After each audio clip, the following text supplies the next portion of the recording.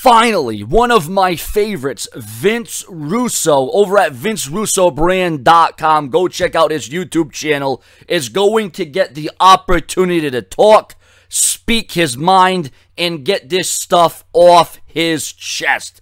Because, ladies and gentlemen, it's almost all but confirmed. JBL, former WWE champion John Bradshaw Layfield, is going to interview the greatest WWE mind as concerns the creative team, Vince Russo.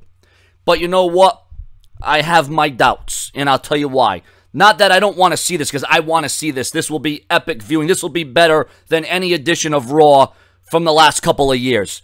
But I just hope that they don't edit this. I just hope that they don't put limitations on Vince Russo. I hope they let Vince Russo tell his side of the story the way it was meant to be, the way it was supposed to be, and probably the way it was.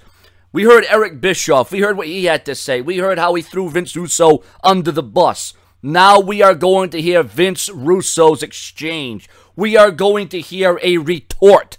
And I hope the WWE Network lets these two guys go at it. I hope the WWE Network gives Vince Russo the kind of leverage and cuts him the kind of slack he needs to give his version of the events that went down and what really transpired all those years ago. Vince Russo with JBL WWE Network. Subscribe.